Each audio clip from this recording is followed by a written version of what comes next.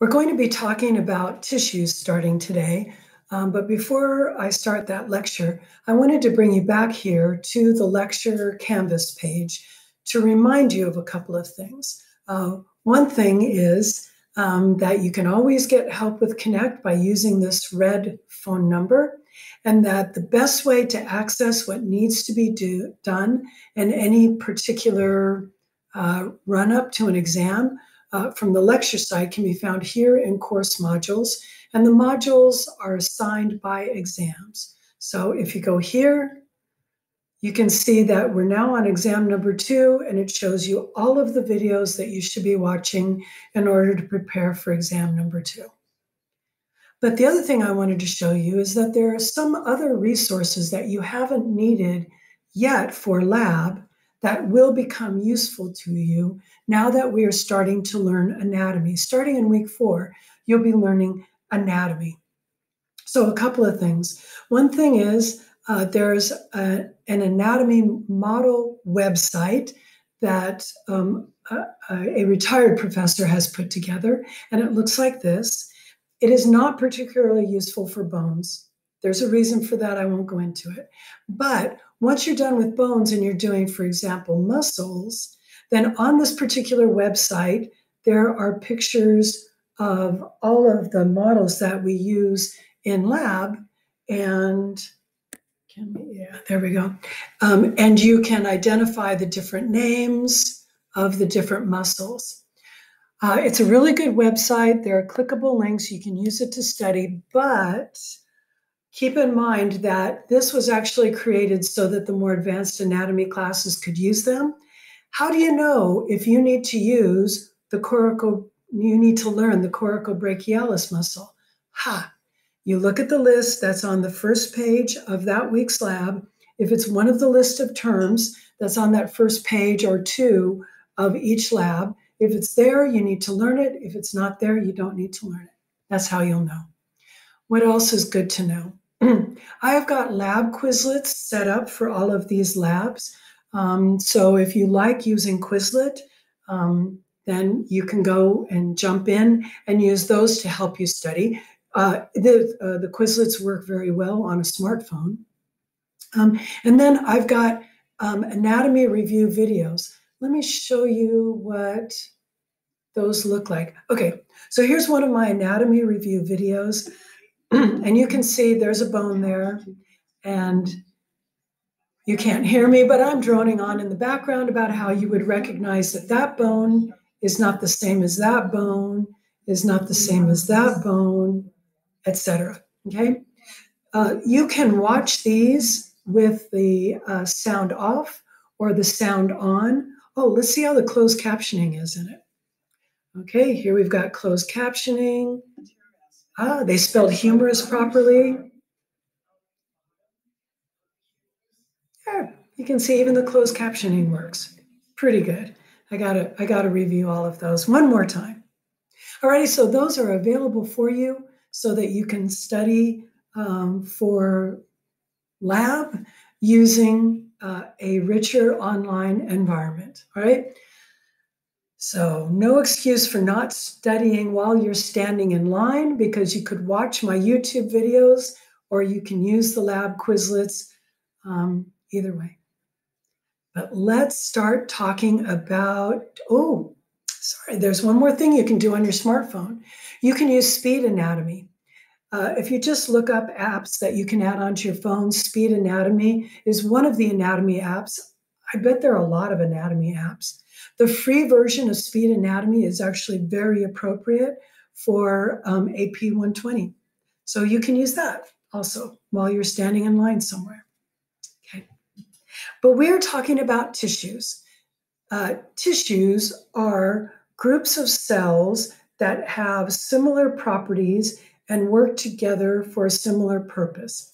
You know, when we're talking about tissues, we're kind of talking about the different building materials that can be used to create the structure that is the human body.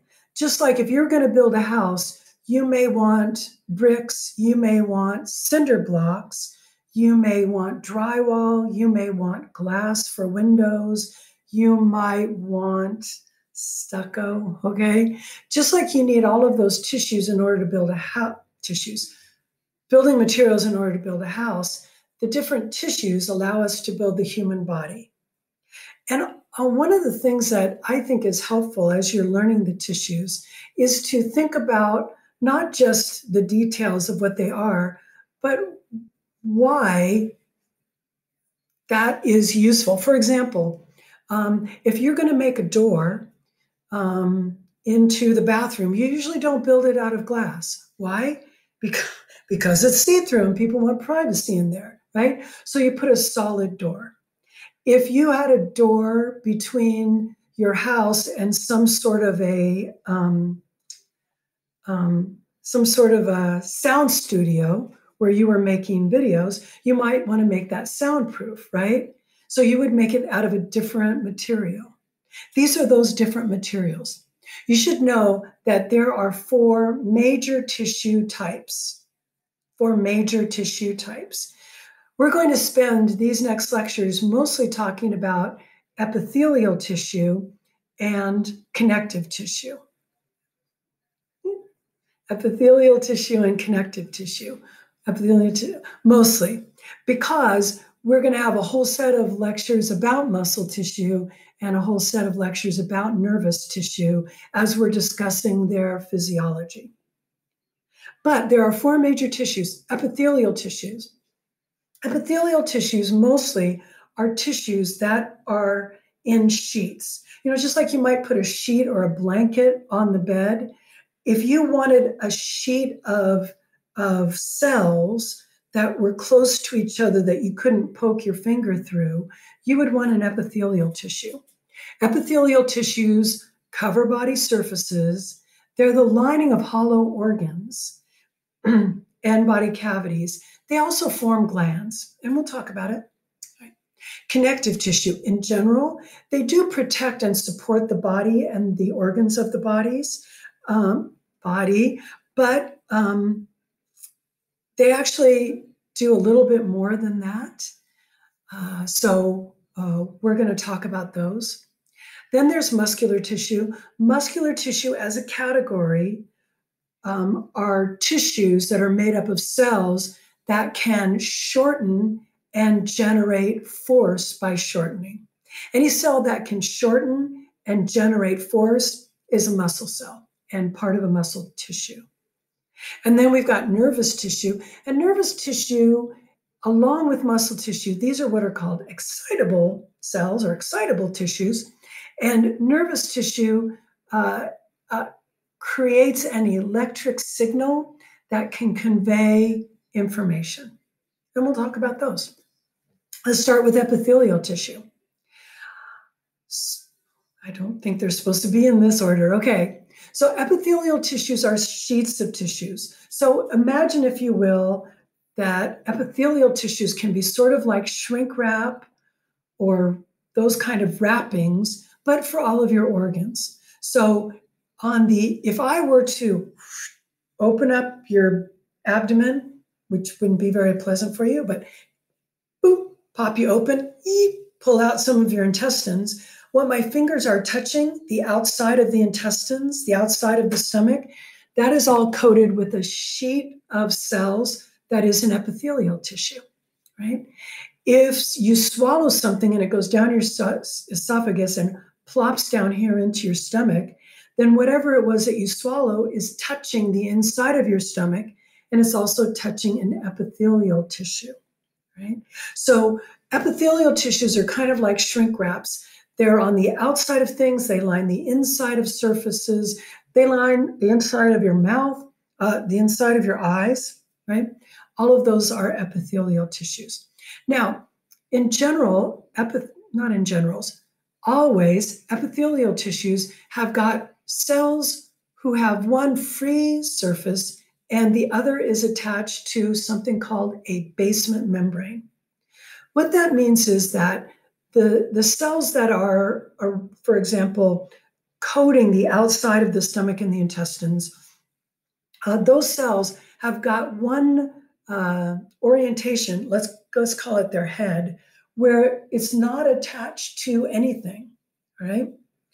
And that is their free surface. But the feet of those cells is always going to be attached to this stuff called basement membrane. Don't think too hard about basement membrane. It is a high protein, thick goo that they've got their feet all attached to. And they are attached to each other as tight as they can. So imagine those, videos you've seen about like maybe subway cars in Japan at rush hour before coronavirus, right? Where everyone was just crowded together. That's how crowded together the cells and epithelial tissues are, right? So they cover the organs and the body, they line body cavities, they line the hollow organs, and they don't have blood vessels going through them. And that is why epithelial tissues can never be particularly thick, because the cells in them wouldn't get blood supply. The only thick epithelial tissues we do have is like our skin. That's an epithelial. The outer part of the skin is an epithelial tissue. But the reason it can be relatively thick is because most of it is dead. Okay. Now, the cells of epithelial tissues, they divide very frequently. Remember, we've just been talking about molecular biology, and I told you that any mistakes that get made during cell division, which is during cell replication, cell division, that any mistakes that happen could cause a mutation, and mutations would cause the cells to die or become cancerous. Okay. Epithelial tissues are the tissues where there's the most cell division. So it's the place where we are most likely to find a cell mutation, and they are the tissues that are most likely to turn into cancer. So breast cancer, cancer of the epithelial tissue usually, colon cancer, cancer of an epithelial tissue.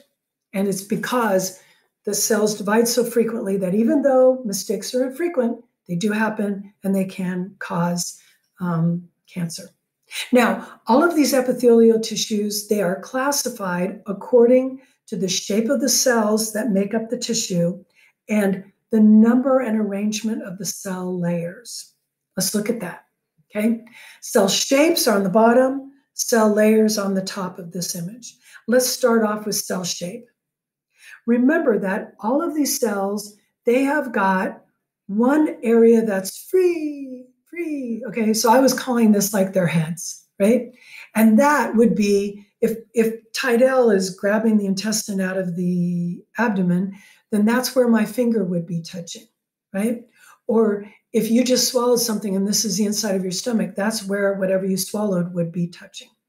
That's the free or apical surface. And then the other end is attached to basement membrane. And look at how tightly packed they are together, characteristic of epithelial tissues, because we use them as wrapping. Sometimes it's like a really thin shrink wrap. Sometimes it's like that really thick, annoying plastic that keeps you from being able to get something out of a product that you just bought, right? But they're always sheets of tissues. Okay? So there are three shapes of cells. Squamous are flat, columnar are tall and thin, and cuboidal, do they look like cubes? Not exactly. I'll show you some, and then it'll be more clear. And then we categorize them by an arrangement of layers. Simple epithelial tissues, one layer of cells, one. Those cells all have their feet on basement membrane and a free surface, okay? Stratified, the lowest levels got its feet on basement membrane, and the top levels got the free surface. And then pseudostratified. These guys all have their feet on basement membrane, but only some of them have got their heads free. All right, starting with the next video, we'll go over these in detail, and I'll try to explain to you why life invented so many combinations of epithelial tissues.